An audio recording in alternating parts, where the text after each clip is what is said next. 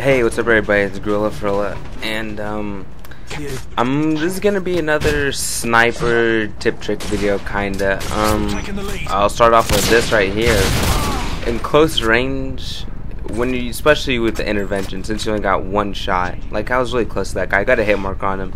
You probably couldn't tell because the quality isn't all there. But what you want to do is you want to get your shot off. Always, it's good to keep your sniper out as much as you possibly can, and that's also why I use the Desert Eagle for secondaries, because it forces you to keep your sniper out more.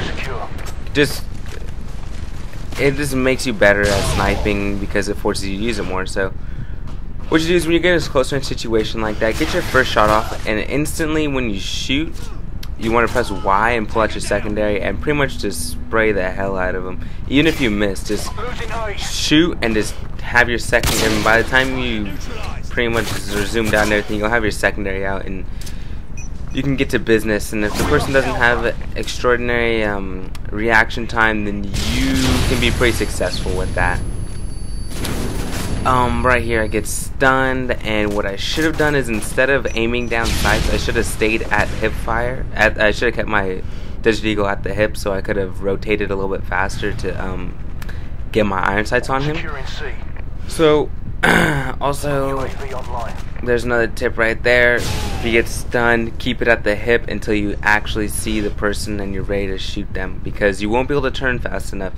Right here I'm on 9 sensitivity, I'm pretty sure, so even at a high sensitivity, you won't be able to turn when you're stunned for shit. And don't be afraid to hard scope, guys. I barely even saw that guy for that second shot right there. If you're not sure, shoot. Alright? No, you already have the distance on them. If you think that might be the person, because right there on my TV I could not tell at all. I do not have the best TV. I had no idea if I was really looking at him or if it was a bush, or I had no idea. But if you're unsure, just shoot.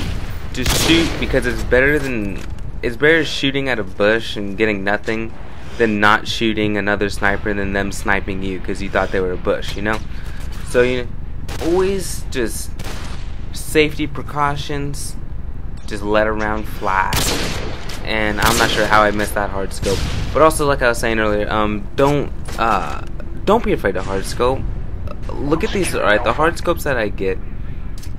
If I didn't hard scope, then I hear this guy, so I take out my secondary and 1-2 skiddly do, he's done. But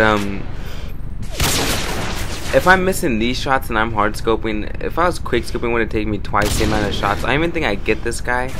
I actually retreat because he's just doing too much work on me, and he just has too much advantage with the automatic gun. And I was hoping he'd come chase me, and I told Penetrator, hey, watch, he's gonna come around. And Penetrator gave it to him, but then his friend took him out. I took out his buddy and got my Predator. And also, a new thing I'm gonna start doing is, if you guys haven't noticed, I run low kill streaks pretty much on every class. And a lot of people will say run low kill streaks on your sniping classes just because it's hard to build up kill streaks. And hold on, I just want to talk about that. Right there I got a noob tube, but I didn't get killed. So that means that guy shot a noob tube, got a hit marker. Of course what he's gonna do is he's gonna just shoot his second noob tube. So if you get a noob tube and you don't die from it, never stay in the same spot, because another noob tube's about to come. So if you get a noob tube and you don't die, run away from where you just got noob tube, because another one's coming for you. But anyways, can't really remember what I was talking about earlier now. I was talking too much about noob tubes. But the whole, oh yeah, kill streaks.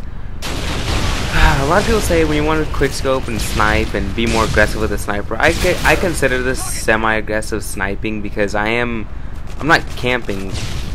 But like, I guess you could say I post up in some spots, but it's not like I'm fighting to get the C flag so I can camp on the sniper's perch the whole time. I am moving around, and that guy, I waited for him to come back, because there's no point in being aggressive when you don't need to, especially with a sniper. That is key.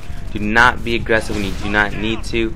You're not going to impress anybody, especially for people who don't record. Like, for me, I guess I do have an excuse if I want to go run at him and get an awesome 360, or I want to run at him and kill 3 of his friends with quick scopes, and I get a clip. But with you guys, yeah, if you get 3 kills, a 3-piece with your sniper quick scoping, that doesn't mean anything, because no one's ever gonna see that.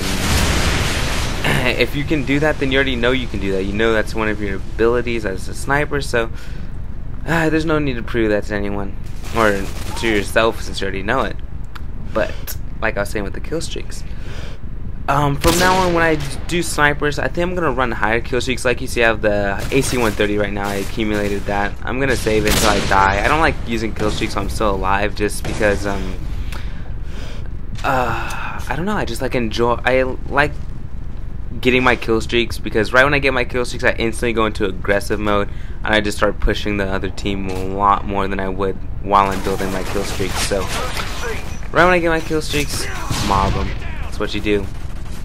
But the reason behind running higher kill streaks on this is fail. Please just look away. Just pretend that didn't happen, right, guys? I'm sorry. I got a couple quick scopes that make up for that fail, epic fail. But yeah.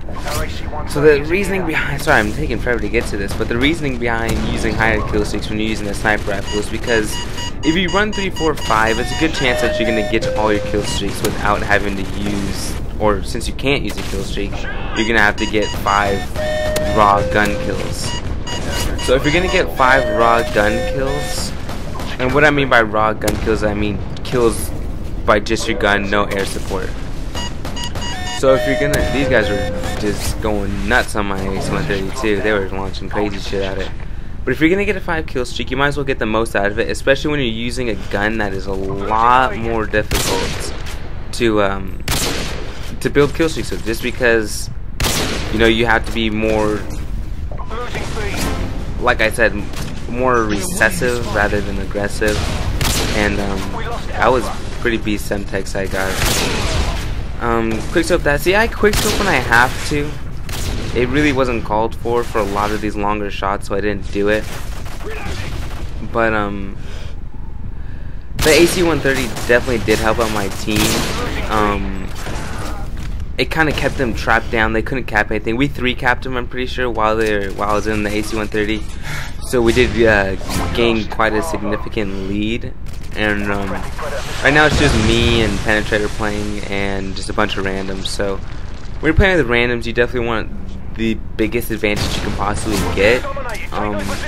My new thing is, if you're gonna play with randoms, sorry about that, I burped. That guy got fucked up by that claymore. But if you're gonna play with randoms, then